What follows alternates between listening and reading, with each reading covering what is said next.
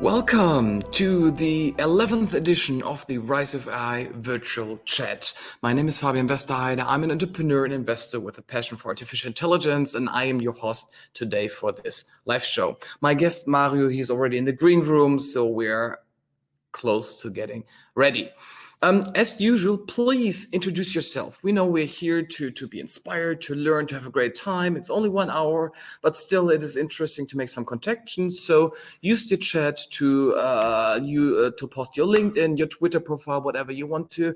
In the past, it worked really well. We have here some regular guests like Christine, for example, who is here every time. We have new guests here. Yes, so just get to know each other. Then I have a new tool. You don't see it, but I can switch the green screen easily with one button press. That's fun. And topic today is how Mario described it, future optimism. And we want to discuss the what-if questions. He proposed this, and I like this concept. And by the way, the shirt for this. We think about big pictures, about big questions. We will speak about what is the implication if something happens, mainly in the technology space. So a little bit like a science fiction episodes today, with an entrepreneur and investor, on the other hand, a member of the parliament and really cool guy. So if you have any more questions in between, just use the tool, which is down. I would say it's my screen down there. I already have seen that we have 2 questions committed. I will collect more and then I will later use them. And then let me introduce my guest. So it's Mario. You see him here. Yes, on the Rise of AI conference. Our full name is Mario Brandenburg. He's 36 years old. He has 2 kids. He's living in Rülsheim. That's in the Pfalz. And if you ask me where this is, I have no clue. I had to Google it yesterday too. It's somewhere near Karlsruhe. It is a very green area, a lot of landscape. You can follow Mario on Instagram, and he's doing regular brain runs. So it's pretty cool. He's having a monologue with himself and thinking loud while he's running through the woods. So it seems to be a very nice countryside. From my view, I would describe Mario as the coolest member of parliament I know. So he was a cool, interesting person before he became a member of parliament, and then he became a member of parliament. He once told me a story when we met the first time. He was wearing a polo shirt and khaki pants, and we ate ice cream. I think this was really good setup. And he told me he came once to the point where he had to Google what to do as a member of a parliament, because he's from the FDP, so he didn't expect to win, but he won. I think he's doing a pretty cool job out there. His background is industry. He worked for SAP, so he was a manager in the cloud space, and he knows tech. He knows how does he describe? He's normally the geek within all the people in the parliament, and when he speaks with the geeks, he's the old dude. So he's in between somewhere, and I think this is very important. So just to know what his interests are, he works in the FDP in the parliament for the topic of artificial intelligence. I think this is important that a member of parliament says, hey, I work for AI. He works for genetic engineering or DNA modifications, everything about DNA. He works for the topic of blockchain, which is cool too. He works about drug policy. He works for gaming. I think that's cool too, because esports is huge, and I think we should do an episode about esports one day. And he speaks about rural areas versus urbanization, so we will speak about this too a little bit. We cover this. So I would say it's time to bring Mario live, and first the sound and there the video. Here we go. Ta-da! Welcome. Thanks for having me. And I like the map behind you with all the money and all the spaces where you have been and where you not have been. That's the tragedy, but I plan to live a couple of more years, so I hope there will be more little flags in the map. Wonderful. Mario, can you think about the future when currently everything's suppressing? You told me yesterday that you used to have lobbies coming to you and telling me, guys like me, hey, we need more AI, we need more this. Today you have everyone coming to you, everyone who has a grocery store, who is a hairdresser, who has a restaurant, and they don't have big problems, they have very, very real problems. I mean, it's nice that you think that your problems are a real problem. So then we actually have issues with AI and research and stuff. But yes, I mean, the job totally changed. Before, more like the annoyed futurists were coming up and talking to the tech guy. Now it's like people from the neighborhood really don't know how to live. And I mean, how can you be positive? Um, let's say that way. I'm super honored for what I can do at the moment, that I can try to push my country forward. But in the end, I'm as well just a normal family guy and a daddy. So if you have like 10 depressing calls, then I get one of my daughters and ice cream and sit outside in the garden and whatever, play a little. Because in the end, this doesn't change the world, but at least it's kind of resetting your mind. So the answer is, if you hear that many sad things where you're not really able to help, I mean, you just, how should I say, you shift the world and try to soak up something nice, play a little, whatever, have a run in the forest, and then go back to work. So, because in the end, some people you can help, some you can't. This is, I mean, it's more complex than Corona. There are businesses which probably were dead before, but now they have new hope, or somebody throwing away money and they think, oh, that could be the rescue straw I needed. But in the end, the problem started before. And there are people who were super profitable, had a normal, ordinary life, and now a virus basically crushed their whole idea of living. And then you at least try to help and give a little hope. So I guess my job is to remain optimistic, because there are enough other ones who are basically depressed enough already. Before we jump into the what if questions, I have one, two more questions about you as a person. So you never planned to be a politician. I mean, as far as I know you, you never had a career as a politician. You never said like, oh, this is the hierarchy I go, and I know in 20 years I will sit in the member. You did an industry career, and because the FDP has a certain history of renewal and, you know, getting out and in of the parliament, you just made it to the top without really preparing for years for this, right? Yep. So my political experience is basically here in the beautiful town, not even city, of Rülsheim. And I did that because I thought, you live here, you've got kids here, you bought a house here, so you can involve yourself. You know, just saying, oh, no, I don't like it, it's not going to work. And then, as you said, many things happened in the end, like a little Rubik's Cube.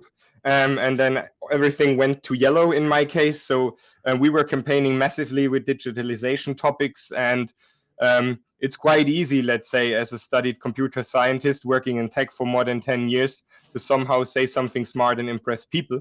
And then things came together and they sent me to Bundestag, and now I'm in the Committee of Digital Agenda, Committee for Education and Research. So I can try to push these topics basically on a federal level. And no, I had no clue what to do in the end. But I had an opinion. So sometimes you just need an opinion and no clue. And now I'm trying to fight my way through and try to convince people that this is not go away, or this is not like financial crisis. You know, this is when you talk to settled politicians, they say, yeah, in 2009, when there was the financial crisis, they told me, yeah, we have to do all this banking stuff. And we said, no, we built cars and we were the winners. And now you come with your internet, blah, blah. We can build cars and we will be the winners. It's like, no, that's not a pattern. You were lucky. I've got some arguments why it's not the same thing. And therefore, I would say 50% I love it and 50% I hate it. Okay. Topic for another time. Deep dive into your experience as political system. We had Thomas Heilmann here 2 weeks ago or 3 weeks ago, who was an entrepreneur too, who turned politician. For me, this is like a criteria, and I think we need more policymakers out there who think like you, who may think like me, think like him. You know, who think practical and not in career. But we had this topic today because you said, Fabian, I don't want to talk about current problems all the time. I want to talk about future things, because I'm not allowed to talk so much about the future. So let's do it. And the first question your team sent me from your community is, we have Neuralink, Elon Musk company and others who are working on brain-machine interfaces. What if this works one day? Yes, always assumption. What if telepathy is possible? So honestly, I would love it, but I think we need something like a role-based permissioning, don't send the wrong thinking to wrong people. So think about having that chat, with all these people. I don't know how it would work from loudness and like getting questions in via telepathy, but in the end, it would be super cool to do that. So imagine sitting around in like an ice cafe or whatever and don't know what to do and just like pinging around, like who wants to talk? And maybe somebody behind the corner says, oh yes, I like dogs as well or something. So it's like a whatever friend finder on a real cool way. So that's the fun part I would like to see on that. And I guess flirting would change a lot. Like you would probably see people sitting in the club somewhere giggling around. It's like, okay, he's probably flirting, or is he reading my mind? So if that thing comes up, I think we've got lots of questions to do. How you permission such a system, like wearing the alu hats, you know, like. I like the question because in 2016, when we had the first edition of the predecessor of Rise of AI, it was a meetup. We had the talk of how to encrypt thoughts. So we had someone who was Dr. Anish Mohammed, who was doing research about how can you encrypt thoughts, that this doesn't happen like you say. No one is intruding, no one is reading your thoughts, but I send my thoughts to you. You have the encryption key, and no one else is in between to read our thoughts. But for everyone out there, it's already real technology in the way that you can control computers just with your thoughts. You can control your arms, physical bodies, and so forth. So it's pretty cool. And we will come to the point that we have telepathy. By the way, I like telekinesis. So I just enter the building and the door opens. I mean, something I can do with a smartphone too, but I just think, open the fridge, and then the fridge is open or something like this. Okay, that was an easy one. Since we are here in the topic of AI, and I clustered this around your fields, which you're covering too, what if machines do all the jobs out there? Oh, the classic one. Ooh, we will all be depressed. Personally, I think that's actually a quite nice idea if that works out, because I believe that we would do different things. So I basically, when I was young, I went fishing. So I never did it because I don't have time and there is no benefit and nothing. So if a machine would do my previous work or whatever, I would probably just go fishing and show my daughter how to fish. So I don't think that a system would collapse or something. I think we would have more freedom in the end, and we would probably as well need less. And remaining with the fishing example, so I would probably catch 1 or 2 fish, but I would never catch 10 because I can sell them and run a business. And so I'm not a critic to capitalism at all, because it works quite nicely in the end, and nobody showed me something better. But I guess so you cannot just wipe it off. But if we just gear and shift down a little, and this is what would happen, I guess, because we will not lose all jobs with one like snip. This one will fall off. So, and I think you need to somehow smartly balance, the change in the system. So I think it's really not, or it was like historically seen, it was not superhuman to basically show who you are through your work. I mean, we had like kings and whatever, and they were by all their bloodlines, the kings, but nobody said, yeah, I'm a farmer or something. But right now we are an engineer. Okay, that's cool. I was a computer scientist. But what's the real benefit behind? So we are cheating ourselves. We're doing nice, funny business cards, and the less you can, the longer is basically the dibble, blah, blah, what you put in front. So it's like a bit like an animal kingdom.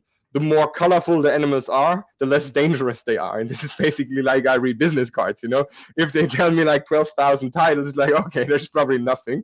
And if somebody just says, hi, I'm Alexandra Müller, she might be smart. So I think it's a bit like in Animal Kingdom. Okay, so first, Joshua Allen commented about Neuralink and Wait But Why article, and I can recommend this too. Tim Urban is a great author, and I highly can recommend the Wait But Why article you have there in the chat. And it reminds me of my TEDx talk I gave in 2016 about, hey, AI will take over your jobs and you will be happy about it because you have more time to live. I ask always myself, what would change in my life? And I would do the same show with you, because this is something human to human based. This is educational. This is entertaining. And AI couldn't do this. Otherwise, it wouldn't have to be done. But which is true for a lot of things, or I mean, why do people go to whatever museums, or why do people collect vinyl records, or why are they doing that? Because they like it. It gives them somehow joy or entertainment or whatever. And even if AI is cooking me a beautiful meal all day, and this is probably what I would do to save time here and there, going to a restaurant and know there was somebody preparing this for me, being nicely served. So it's super cool if you see the automated new restaurants, and if they can whatever cut prices and people can get healthy food for cheaper price, which like especially in the US and that stuff would be a little bit better, let's say, in common if the healthy food would be cheaper. If you live in the middle of nowhere, like where I live, it's relatively cheap because it grows here. So but these are things people would still do that. And if you are satisfied by being a cook, you just wouldn't care if there is a cool AI cooking machine. The people who cook for a living would probably do something else because they would then find out what they would like to do more. But if you're just super happy for preparing decent meals for people, why would you stop? And this is exactly what you said. That's the point where what I'm missing in the discussions. You know, we always talk about the depressing part, but then we don't talk about the funny part, and we don't talk about the people who are doing stuff they hate. I mean, and that's, at least in Germany, I guess it's quite a bunch of people who do jobs they hate. Also my personal vision is we come to a time where no one has to work because he needs the money, but everyone can follow his passion and his interest. And if they earn money with this, that's okay, that's fine. But you know, there's the whole class of working poor. People have 2 or 3 jobs and they don't make enough living to cover all the costs. I think this is a system problem. I also don't like about the SPD, like everyone has a right for a job. Our mandatory goal is that everyone is working. I would say, hey, why don't you change and say, no, our goal is no one has to work anymore and it is optional.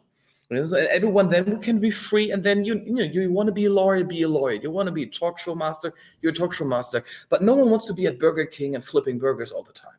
So yes, I think I would like to see the change in society, that we don't optimize for working more, but more optimize for having more free time, having more human time, family time, etc. Discussion for another time, but I like it. Next question, and this was asked too from the audience. What if AI or machines receive civil rights? Basically, that's a discussion which normally comes up with elderly politicians after like 7 beers. Then they start to ask these questions. So what happens? Probably not a lot. So it's not that spectacular as it sounds, to be honest. I mean, you would not grant a chatbot like, you know, a human or civil right. But if we go down the ladder, to be honest, why not? There's a law system. There are things which they need to do. There are things which they're not allowed to do. So that one, to be honest, I don't think it's super futuristic. We don't have a need as of now, because if we're honest, if we look at the examples, I mean, why would I grant an app or a recommendation system nationality? So that's not going to work. But with more autonomy, like maybe with having autonomous ships driving around, the nationality might then here and there, you know, start to make sense. So this is like the outbound area, because with the sea rights and blah, blah, blah, we might see that right here, and maybe even the law system. So if you don't, so probably could be an outcome of inefficient politics, because if everybody is somehow going on with doing the stuff national wise, there might be benefits of giving whatever rights to AI to come to whatever national laws. I think this thing will more or less vanish, this idea. If we come up like in Europe, you know, you should basically sweep your own floor. That's how you would say it in German. We need to somehow manage it to get like a European law system. And then there might not be a reason to have a German AI or a French AI, because to be honest, I love Germany. I'm a German citizen, but like I would be European citizen as well. So, you know, I would still live here, and I would still like Riesling more than Chardonnay. But in the end, I would be fine to be a European, you know, because the bigger how should I say, the bigger picture makes sense. And for all things I really care, and this is mostly tech and research. So it sounds odd, but I care for immaterial things. So you cannot really touch them. And if things are basically non-material, the EU is fine enough. You know, you can regulate it from there. So I never would regulate whatever to get my license plate from the EU. So this is stuff where people want to go to where they live. But why is data protection? Why is education regulated, you know, by province? So is there like 7+3? Is it different in Bavaria than somewhere in France? I don't get it. So we could set that up like on a European level. And then I guess this discussion would dry out, to be honest, because I don't see big benefits. So I'm not in rejection, but I don't think we would earn anything from doing it. Why? Yeah. You have some AI in the basement which you're waiting for to make it French or Spanish, or like was it your question? Damian Börselager, member of the European Parliament, he will be guest in 2 shows. I think it's in 4 weeks. He will be guest here, and we will speak about this European approach to AI. And the other thing is, I'm a lot into AGI, you know, artificial general intelligence, and I started a couple of years ago. Oh, it will be here soon. The more I go into it, the more I'm like, damn it, that's so hard, that's so tricky. I can recommend, I think it's Netflix Explained. They call it Netflix Explained. It's like 20 minutes documentaries, which are really good, and they have one about intelligence too. And they describe all the forms of intelligence, and then compared with nature. And you figure out that nature is brilliant, and they have figured out to build a lot of AGIs out there. Rats, mouse, octopus, dolphins, humans. Yes, we're all AGIs, just natural ones. And we can't even copy this. We don't even understand it. We think still we are the only smart one out there. While you have, for example, I didn't know pigs have the same brain capability of like a 3 or 4 year old kid. So it's pretty amazing there. And if we can't fix this, AGI will be tricky too. I'm just reading, Dustin is commenting on this, and we also will have him talk with Dr. Ulrike Franke about AI in the military. So we will talk about how to use AI currently in Europe in the military, or how it's not to be used there. So I just read the keyword there. Let's jump to the next topic, which is, I call it cyborgs. And with cyborgs, I call the whole part of DNA modification, DNA upgrading. So cyborg is out there, human, which is implementing a little bit of artificial things in himself. So it's enhancing a new, you know, you lost your arm, you get a new arm. It can be neural links, so telepathy. This is a cyborg. If you use a cell phone, this is cyborg. This is kind of a cyborg tool too. Even I can take it out or in, because it's, you know, augmenting my voice and my audio. So you have 2 kids, okay? Yep. What if you could select the genes of your unborn baby, or alter them, or cross them on a list? So probably I would first have to talk to my wife, because it means we would have 3 kids and then we'd probably be divorced. So that's the tougher one than your cyborg thing. That's actually so real life is always more complex than the future. Well, let's think about it. So to be honest, I'm quite satisfied with the 2 I have. So I would probably not use it or tick the boxes, but there are many friends around me which we're scared for real reasons. So I'm not allergic to anything. I don't have any diseases. I even haven't had like a doctor for 10 years because I never needed there to go. And then I bought a house and I needed insurance, so I need to find a doctor. So I'm really healthy. Same for my wife. So, you know, we came with, how should I say, from a greenfield approach. But if you're allergic or if you have problems or something, I really think that you can be so convinced and positive, and then you would probably tick some boxes, you know. And to the discussion with having whatever designer babies. So I think it was Netflix as well, Unnatural or something. They were talking about that, and one university did a study which I found quite interesting. I think in Russia somewhere you can already choose the eye color, and the statistics were showing there was basically not like like the Germans think, oh yeah, everybody blonde, blue eyes, so you know we had a shitty history there, so that's our problem.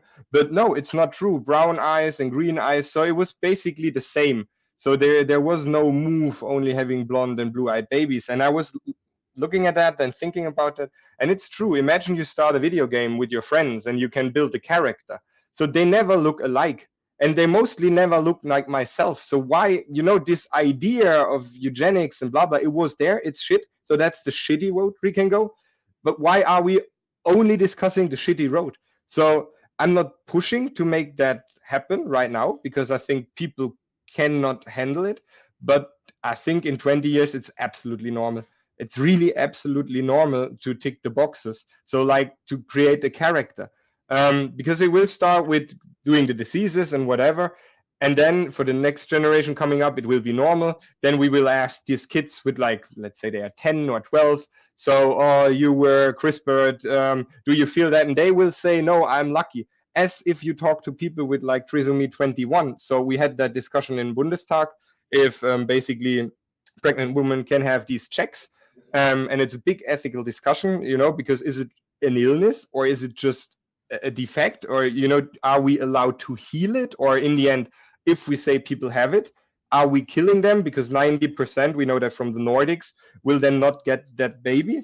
So my personal, and this is basically how I voted, my personal view on that is that information by itself is never wrong.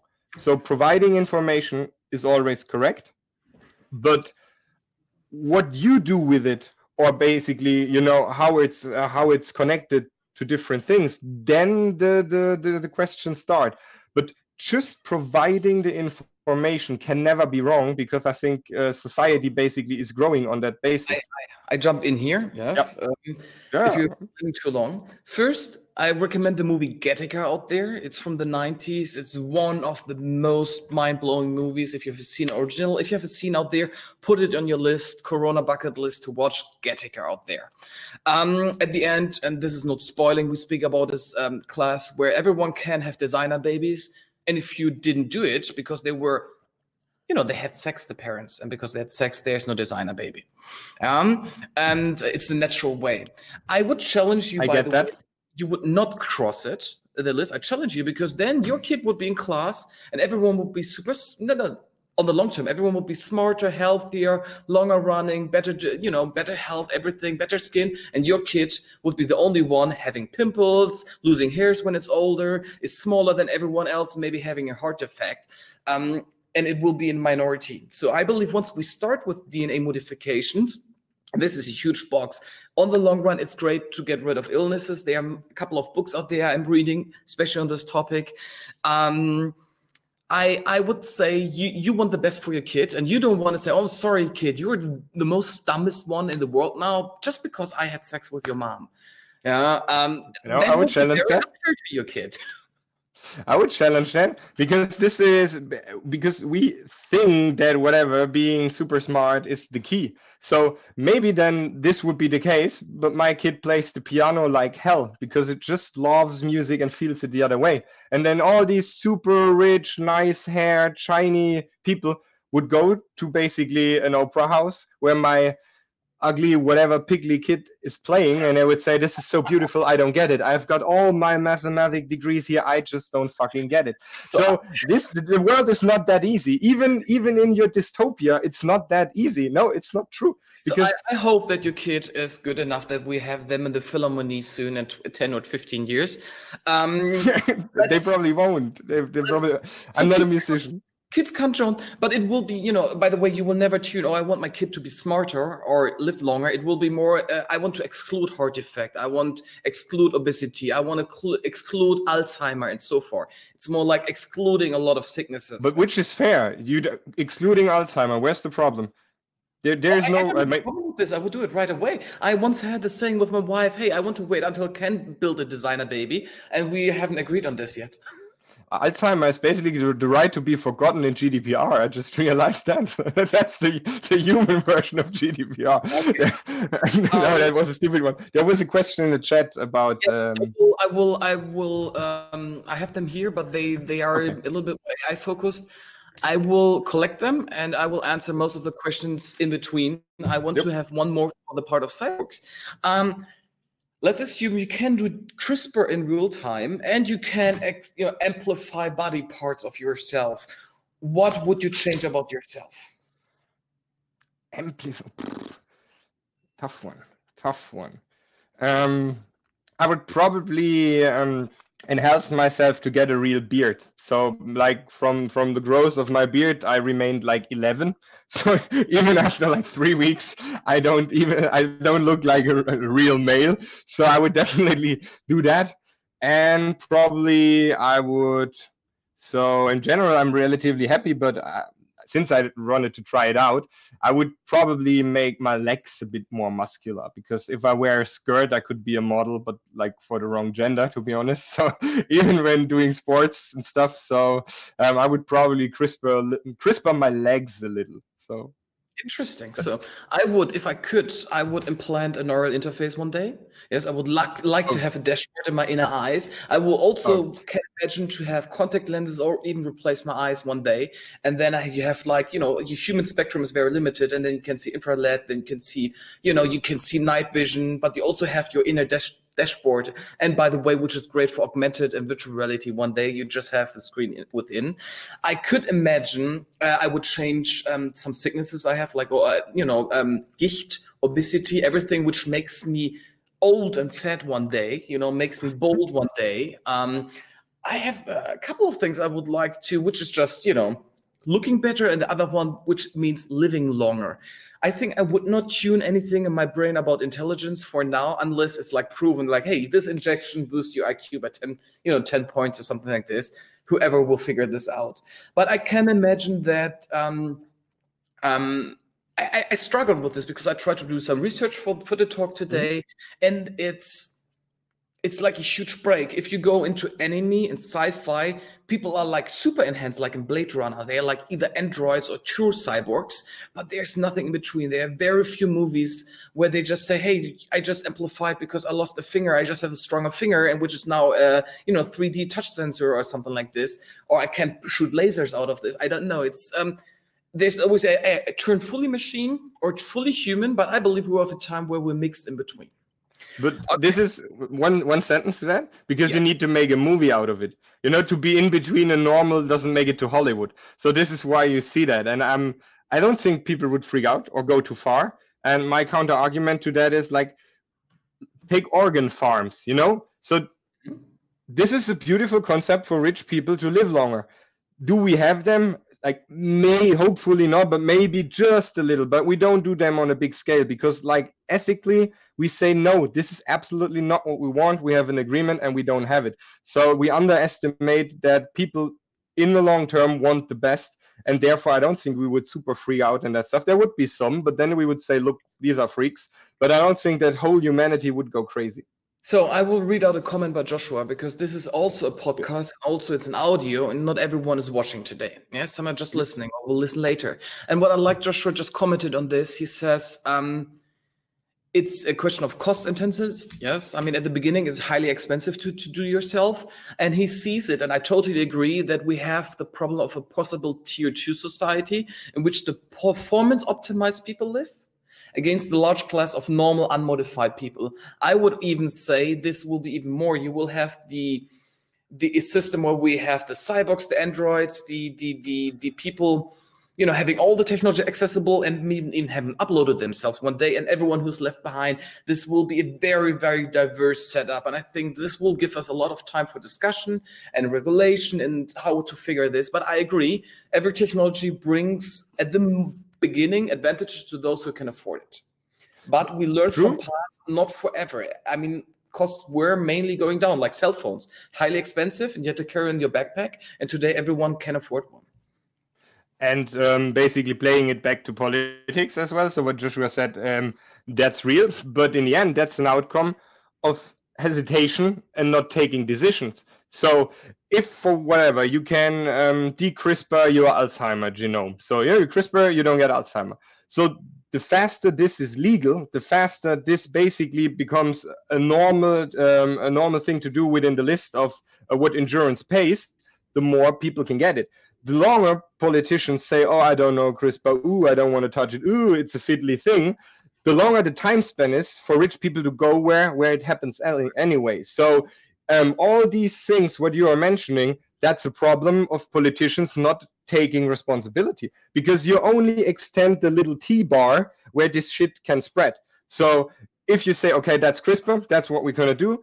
So this is what's forbidden. This is what has to be legal. And if it's legal, everybody has to have it. So at least in, let's say, countries where we provide big health systems, so then it's okay. But the moment you push it away and say, ooh, let's talk about building cars because everybody likes it.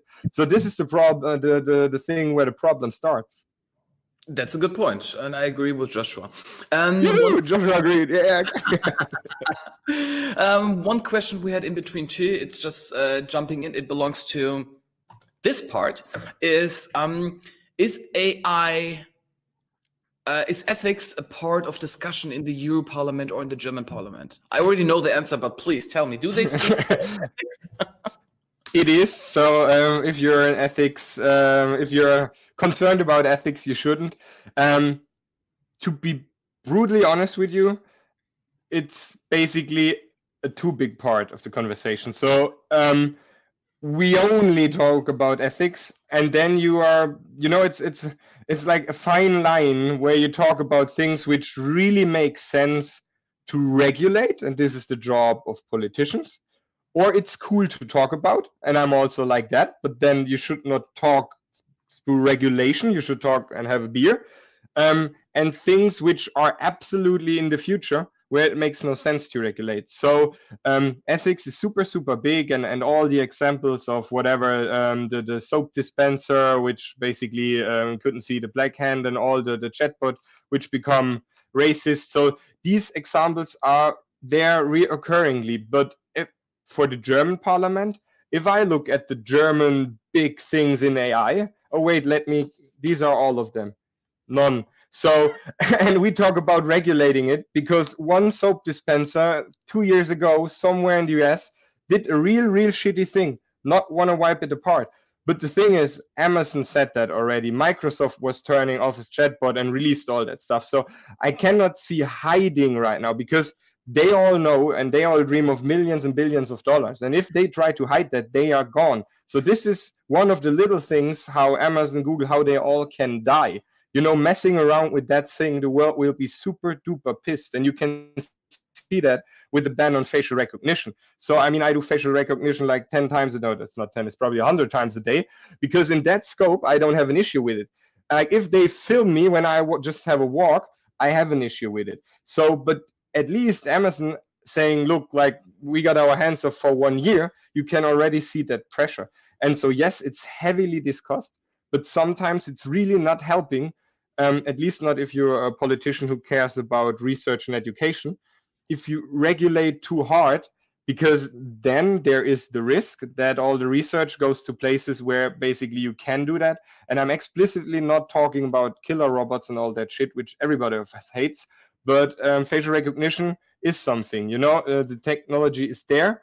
And then I rather have researchers having a look at it, and then we know what to ban or where to have moratorium, then they're not doing it. It's a bit like with genetic engineering and biohacking than having people doing it in their garage. So, it's better if you're basically under the lens and somebody knows what you're doing than you're doing it in your backyard and it's smashing in. Yes. Yep. I know, it was 2 minutes. Yes, 2-minute rule.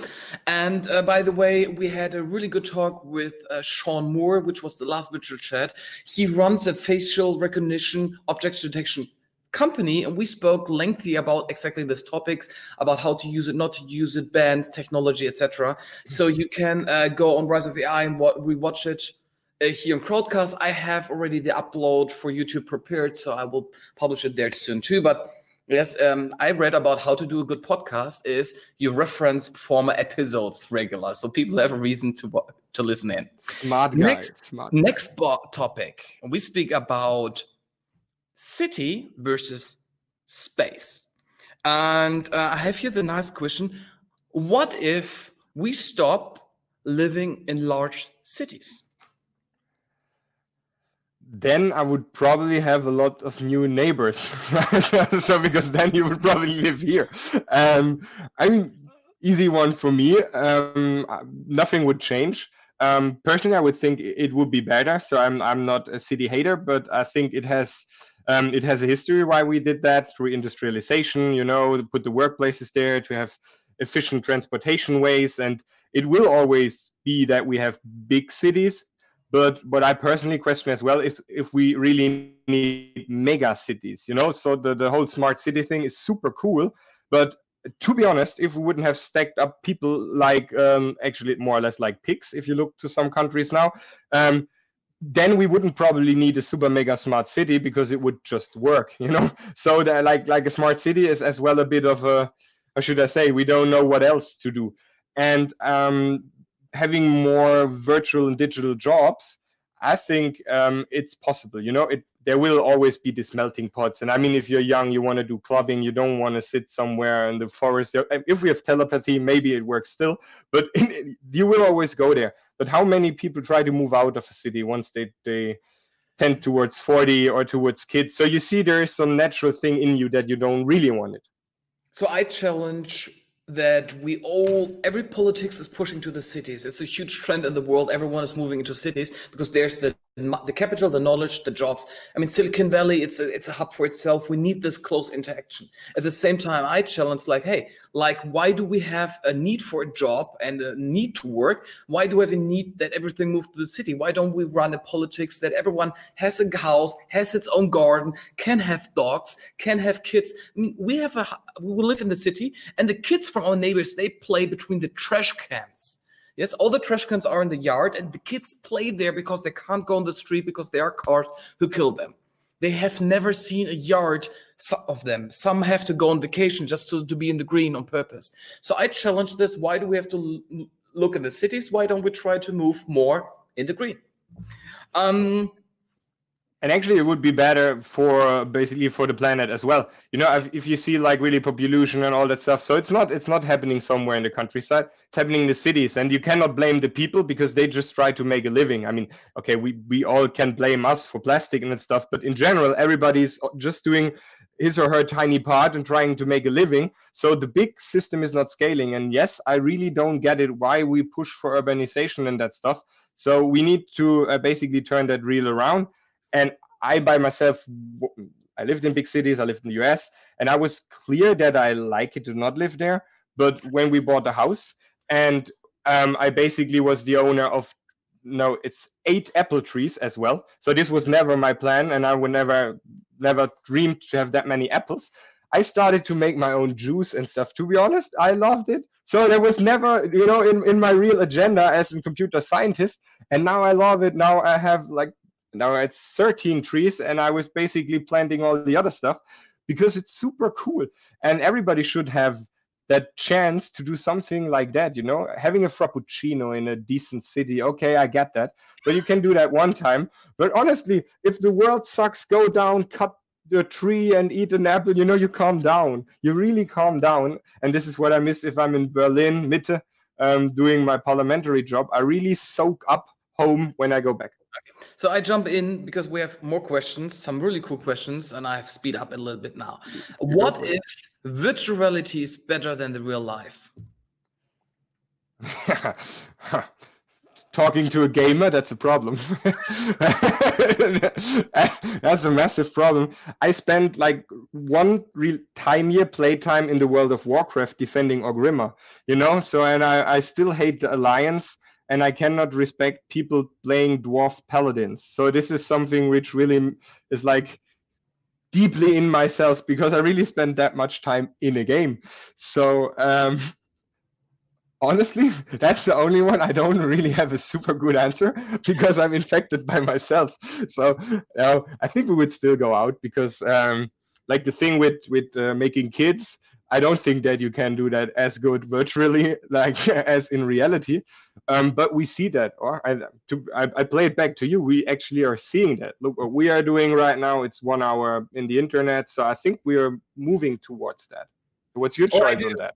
I have an Oculus Rift with 360-degree sensors. I have it's in the evenings, the yoga room, and during the day, it's like a VR room. And I like the contrast, by the way. And VR is amazing. I mean, there's certain things during Corona, I couldn't play doing sports. I couldn't play paintball. So I went in and played ego shooters in real time. Or I just traveled to Burning Man and just, you know, or to the Mount Everest just to get a little bit of glimpse. And it's better than doing nothing and not getting out. But now... Okay, yeah, we have to speed up. Go for it. We have to speed up and have a couple of more one.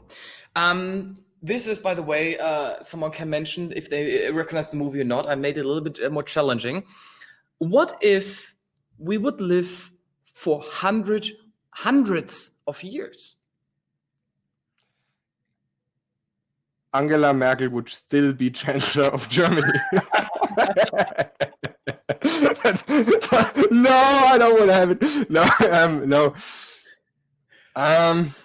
It would just not be fair in that case. Okay. It's just not fair. Nobody gave us that right. So hundreds and hundreds of years. I think if we make it, and I mean, there are not projects working on extending lifespan. I think if that one happens, we wouldn't even regulate that, like with a speeding limit or something. Because, there is no point that saying this little piece of planet is mine forever. So basically, I just brought 2 kids up, and it's their right to do the same mistakes, the same experiences, the same stuff I did.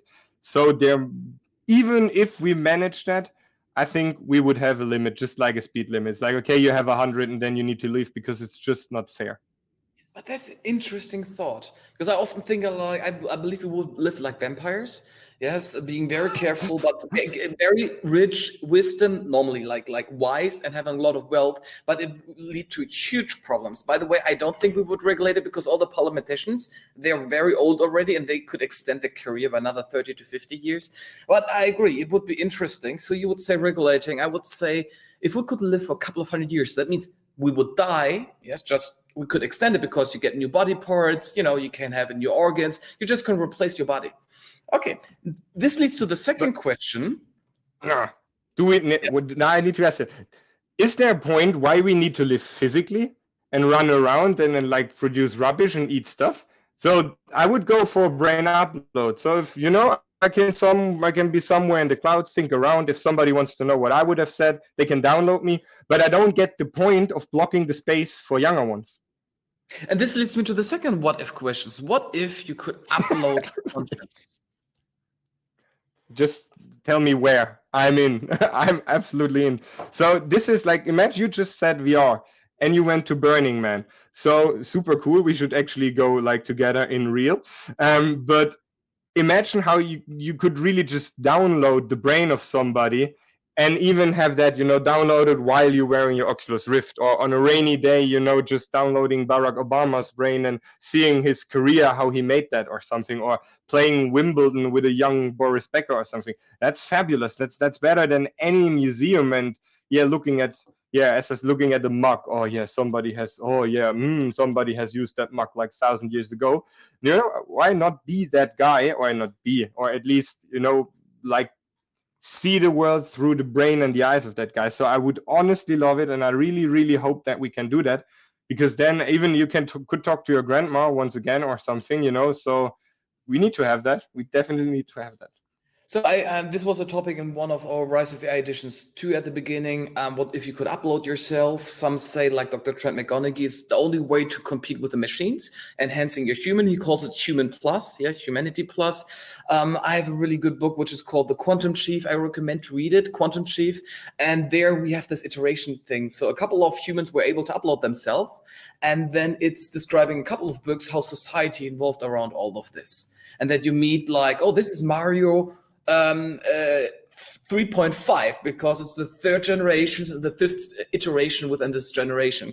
And then either you can fusion yourself and merge yourself with a master code or not, and it will be very interesting. But let's say you can upload yourself. That also means you can download yourself. That means you can use sleeves, and this is what we see in the background. This is one of the sleeves of Altered Carbone, and the idea of sleeves is a little bit like Matrix, but on a positive thing. You can put your conscience in a new body. What would you do? How would you use your sleeve if you can transfer yourself in a new body? What would you choose, and what would you do with it? Yeah, it's some. There's a bit of a dispute with my other question, where actually, who is it? Dustin mentioned that regulating the how long people can live is against the Grundgesetz, which is right, but we don't have that problem yet.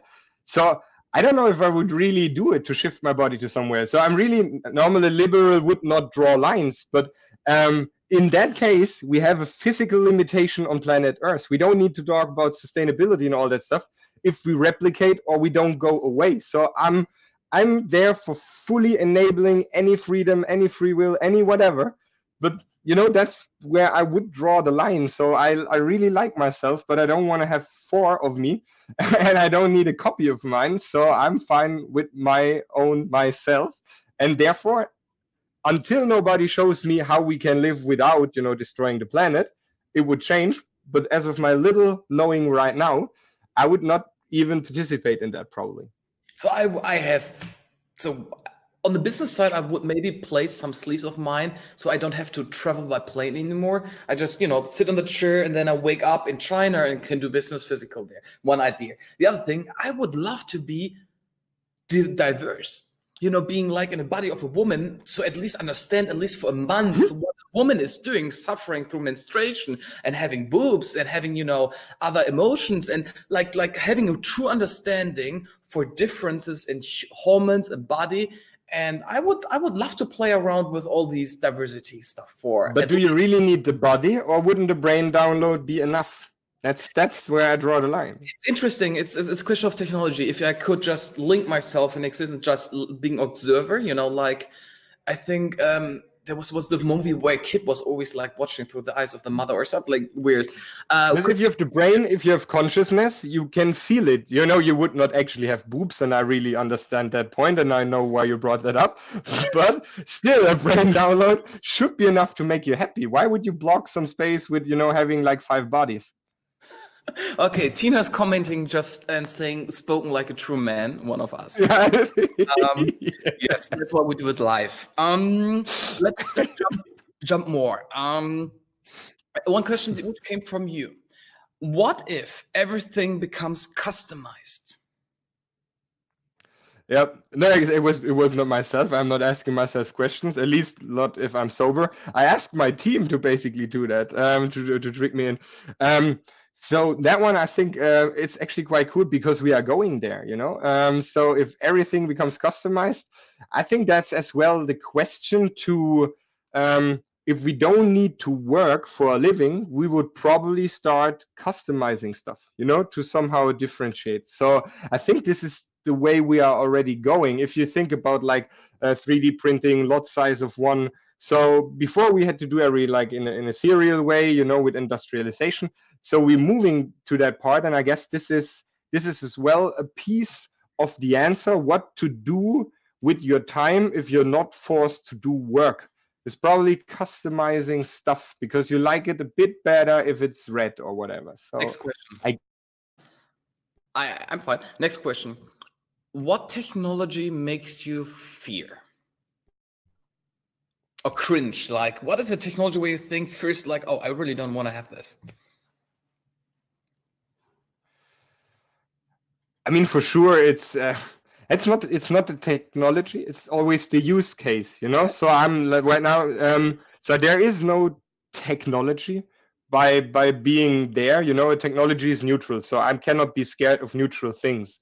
So, I mean, it's a piece of paper. If you write something insulting, I'm insulted, but it's still a piece of paper. So, I mean, for sure, nuclear bombs and that stuff, like that's creepy shit, you know, nuclear power. So different thing. As well with facial recognition, if you do it like the hardcore way, as we, you know, start to see it in some countries, yes. So it gives me a cringe. In general, no. So I would rephrase the question, which use cases, and the use cases are basically already always the same. If it insults my personal freedom and my right for privacy, and if it insults a real big number of people who had never the chance to basically say that we want that, like with any bombs or wars or whatever. Next one. What if we would see humankind as a virus? I mean, in some meetings, I already do. So, other question: aren't we viruses? So there's this joke, you know, the joke like 2 planets meet. The one says, "How are you?" The other says, "Oh, I got humans." So, and there's some truth to it. I mean, if you're a planet without human, you're probably fine. If we are rocking around like little ants doing CRISPR and I've invented nuclear power, so it's like we're really itchy. So I mean, I like these viruses. I married one. I made 2 new ones. So, but in the end, we are probably close to being some sort of it. Okay. What if we could travel the multiverse? Yeah, then I would leave now. So I would definitely multiverse would be like heaven, to be honest. Even the boring universe would be enough for me for now. So that's one of my biggest, that's actually what makes me scared, that I basically die before knowing if there is life out there or not. So because I really, really don't want us to be the only thing, you know. So this is, I really don't want that. That's the truth. There's so many ideas, and when I was a kid, I dreamed of so many things. I really just don't want that it's us and that's it. So traveling multiverse, I'm in. We can start right now, but I would be happy with like the boring universe already and find somebody. What if there is no purpose in life?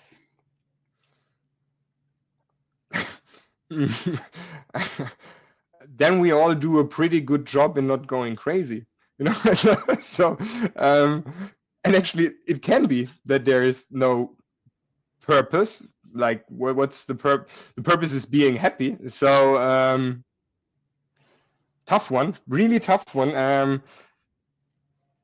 I think let's face it, I guess there is purpose, and I hope that everybody finds his or her purpose. See, my theory is there is no purpose in life unless reproduction. But if you consider us being a virus, we shouldn't reproduce that much. And I think the only purpose in life is you find your own. You have to define yourself on something external, like in religion, like in ideology, as like work. Or sometimes it's something you fill in yourself, and that we don't even question ourselves that often. I think there is no purpose in life. Like there is no purpose. But you can define one and you fill it with one. If you would stop existing, and if I would stop existing, life would continue, and that nothing would really change. Yeah, but it sounds so depressive. But if there is no purpose in life, how stupid are we to sit here and doing video calls about freaky technologies if there is no purpose? So I want that there is some purpose, but then it's somehow friendship or whatever, or entertainment, because it's fun. So I guess you need to find it. Spiritual people, and they talk about enlightenment. Once you reach enlightenment, you see that this is all nonsense. But either you nor we have the enlightenment capacity to leave this. So we are still continuing to being this, I call it red race of human life, of our society. So this leads me to my last question. What if this is a simulation? Then it's a pretty good one, and I hope that it goes on for a couple of years. I mean, someone just mentioned the Matrix, yes, but imagine this is, or other ways. Do you believe this is the ground basis for simulation? Like,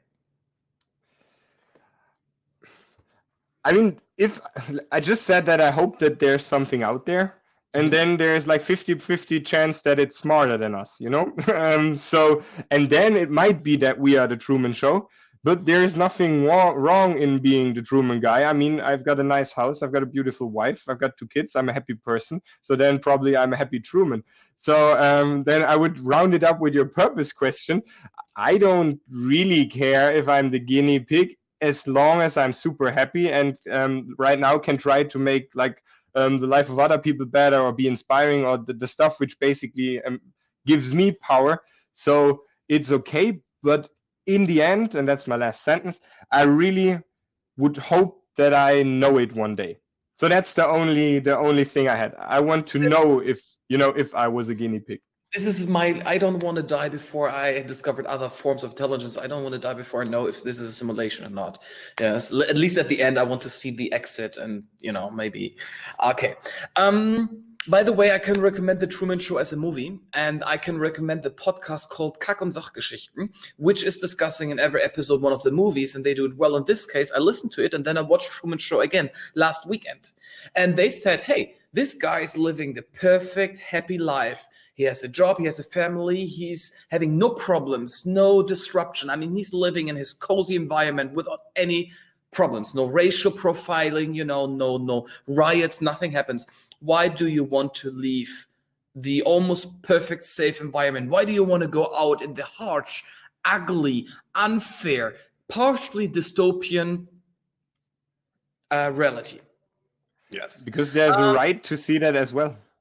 So let me check for the questions. We have one question here about law of regulation about AI. I will skip this today because we will have, as I said, a dedicated session to this too. And then there's a question about taking a position on transhumanism versus posthumanism versus humanism. Do you want to mention anything if you see a difference there between transhumanism, posthumanism, and humanism from your definition? Oh, I mean, it's hard because we only have one thing really active right now, and I'm basically a human coming from humanism. I mean, I'm in favor of the idea of transhumanism. So, as we said, there is no reason that we are the end of evolution. So I would never say like we are the end, and what's coming now doesn't make any sense. And therefore, I'm looking forward if it really, really happens. But I think it will not be our generation because we are the first ones who really seriously think about it, not really science fiction. The next one will be confronted. And there is no right only because we work like on a bioengineering base to be better or have more rights than something else.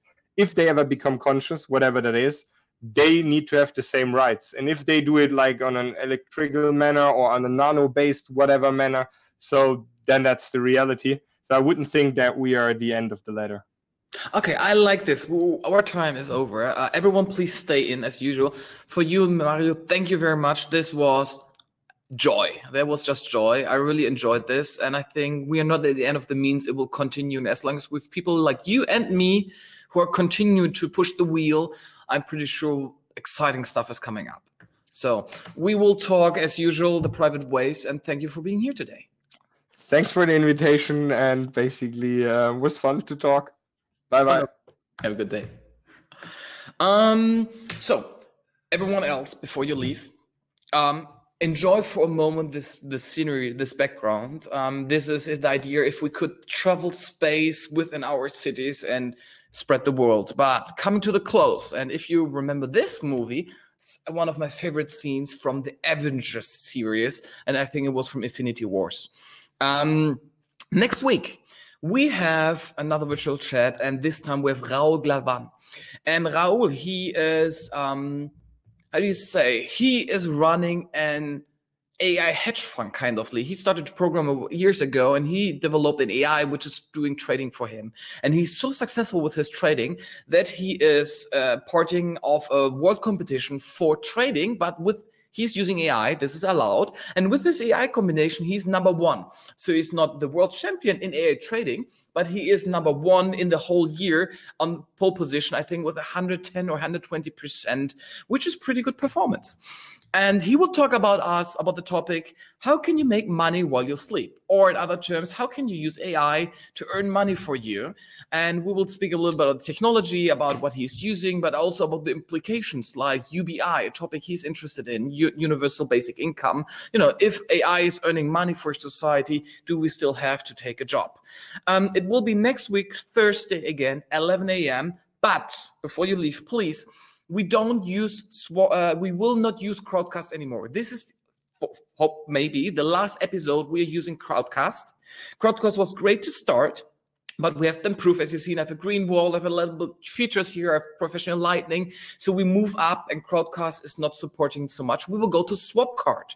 So you have to register your ticket for free on Eventbrite. You get the links on our social media channels. Follow them as usual to stay updated, or on our website, riseof.ai, and then just get a ticket. And the software will automatically invite you to Swapcard, and Swapcard has the advantage, it has a profile. So you can set up your profile, either you already have a Swapcard account, or you have a LinkedIn profile, you can start connecting with people, you can network, you can ping them, you can make meetings. And what we want to develop is we want to collect this community of thousands of people having participated in the virtual chats, and want to build a larger network of this, so you can exchange yourself with like-minded, you can chat with them, you can connect with them outside of the scope of this too. So I also recommend you to join earlier, because you can start networking right away from today, see who's else in there, and see if you maybe have some other people. I mean, this is what we learned during Corona. We don't miss all the stupid people out there. We miss like-minded people. We miss having a good conversation. We miss, to be with other smart people in the room. We miss to be challenged or relaxed. And this is what we want to provide you. So we will increase this. We will build on this. We will optimize on this. But we will always want to deliver you great content, inspiration, and meeting the right people. That's our mission. That's how we do it. That's why we do this. And that's why we will continue to do virtual chats and larger formats. So thank you for being here today. Thank you for joining in. Thank you for listening to this, watching this. I will see you, hear you, read from you next week. So have a great day.